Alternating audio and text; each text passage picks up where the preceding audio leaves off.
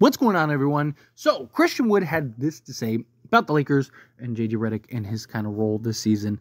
So, that I can go back to playing like I did in Dallas and Houston.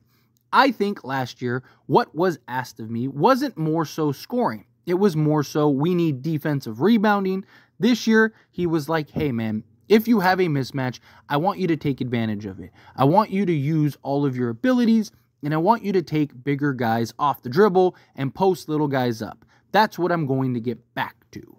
So, again, you look at Christian Wood, and you look at the way that Darvin Ham utilized Christian Wood. He was one of the guys that bothered me the most last season. I repeatedly talked about this and discussed this, that most of the time, Darvin Ham had him either completely slotted out of position or not maximizing what he is best at. Darvin Ham utilized Christian Wood as if he was a 3-and-D wing rather than a big man who can stretch the floor, right? And yes, I know Christian Wood, he's like 6'8", 6'9". He's got like a 7'2", 7'3" wingspan, but he's played and built a career at being that power forward center, right? Small ball center, but probably closer to a power forward, right? And instead, they utilized him as if he was a shooting guard. I mean, most of the time, he was at the top of the key, right? Like, that's not his game. And like Christian Wood said, JJ Redick is empowering him. Get back to being Dallas, right? Beat the big guys off the dribble. Use your strengths. Use your advantages. Put yourself in the position to dominate on the basketball court, right? Obviously, JJ Redick wants him to rebound. Obviously, JJ Redick wants him to defend. Obviously, JJ Redick wants him to do all those things, but he's asking him, hey, be more aggressive, be more assertive. We're going to put you in spots, particularly on the offensive floor. Don't settle, right? You saw almost all of Christian Wood's scoring around the rim was from Christian Wood having to put the ball on the deck rather than being in an established position, somebody dumping the ball down to him and he going to work, right? Or him getting the ball, say high post and then just working his way down, right? Like, utilize Christian Wood. This is a guy that literally the year prior to being with the Lakers was a 17-8 guy or 17-7 guy. It's a guy that has had seasons where he's given you 21-10 with Houston. And he's a guy that I do believe can get back to that.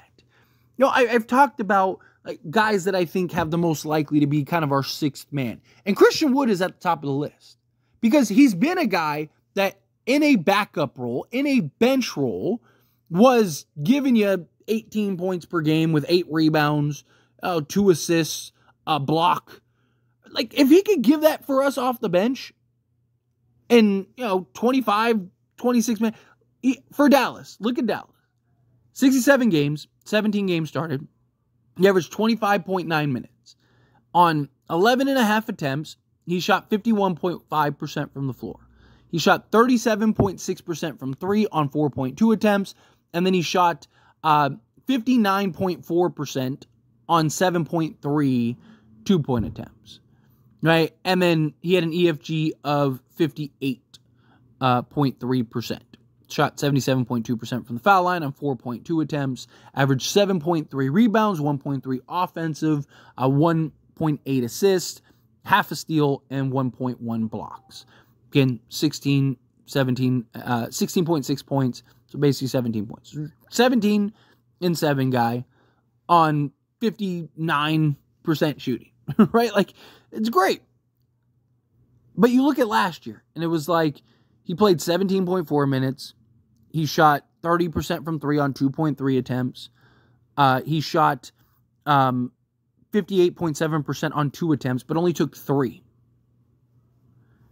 He took 5 total attempts, and half of them were 3-point attempts. Where you look at, again, the previous year with Dallas, and he took 11 attempts, were only 4. So a third. It's the difference. Right? When he's able to get around the rim, and he's able to knock down shots, he's able to see the ball go through the hoop, and then he's a guy that you put on the block. You put him alongside Anthony Davis At times you put him in place of Anthony Davis. He's a guy that you put down low, and on occasion he can stretch the floor. It's not what Darvin Ham did. Darvin Ham utilized him as a guy that could stretch the floor and on occasion could go on the block. Utilized him in reverse. JJ Redick, I talked about this when we hired him, right? I made a video about Wood and the impact that JJ Redick would have on Wood. And I said that JJ Redick's going to properly slot Wood. He more times than not is going to be in the right position. Now, there are going to be times, where you're trying to draw out, the defender or whatever, and he's not going to be slotted in position, but that's probably going to be few and far between. On the offensive side, you are going to have him in mismatches. You're going to exploit teams' weaknesses, teams' holes by getting Christian Wood in position. He is the closest thing we have to Anthony Davis. Not in the defensive side of things, but that versatile big man that can shoot over the top, operate in the mid-range, step out, knock down the three-point shot, beat guys off the dribble. He can defend out on the perimeter. He's actually very good at defending in the pick and roll and out in the perimeter, period. We saw him literally clamp up Kevin Durant and do it great because he's really good at giving space and closing with that long wingspan, right? So he can defend, but Anthony Davis is Anthony Davis, right?